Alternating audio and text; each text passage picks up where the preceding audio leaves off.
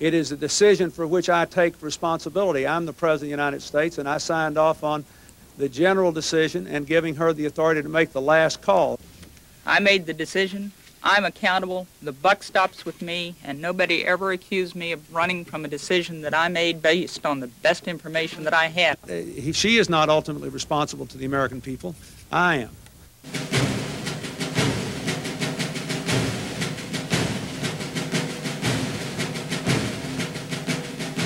We have given them various ultimatums. We had various tanks that actually attached towing mechanisms to these vehicles, and they were pulled out. In no way were they destroyed. Those vehicles were in fact removed with no destruction attached to those vehicles. And really, the more that normal citizens know about what happened in Waco, the more upset they become. The truth has not been very widely known about it. I am an American who is outraged. You ask me, are you angry? Yes, I am outraged at what I saw in Waco.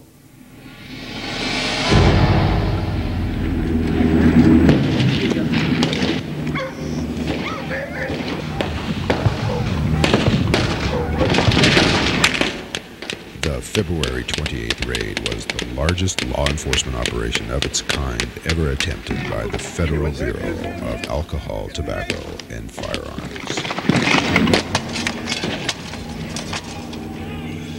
It was also its greatest tragedy.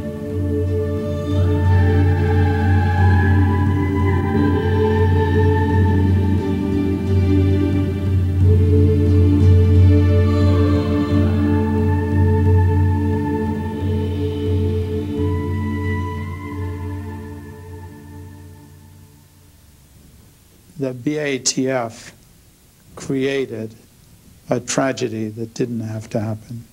They created a disaster that didn't have to happen. And then they dropped it in the FBI's lap. My name is Jeff Jamar, and I'm the special agent in charge of FBI operations here in Waco. Could you spell your name? It's J-A-M-A-R. First name is Jeff. The area is a crime scene. The goal is to resolve this situation, ultimately in federal court, with no further bloodshed.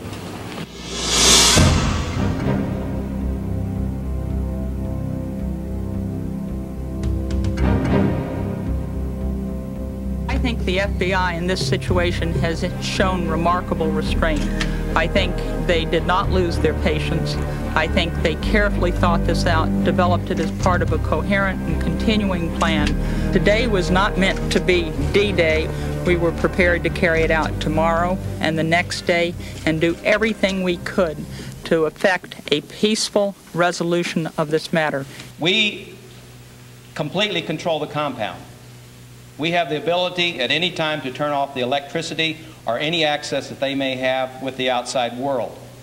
We will utilize that ability at various times. I will not tell you when we're going to do it or the reasons why we're going to do that.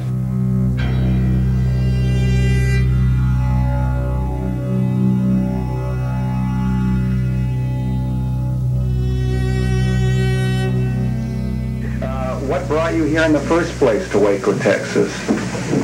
To study with David. Okay, and a question that everybody wants to know, do you want to leave? Are you being held here against your will?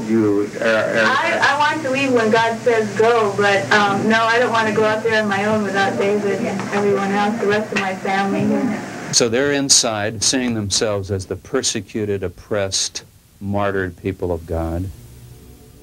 Outside are forces that are, from their viewpoint, pressuring, lying, conniving, using all kinds of tactics to try to manipulate them. Babel.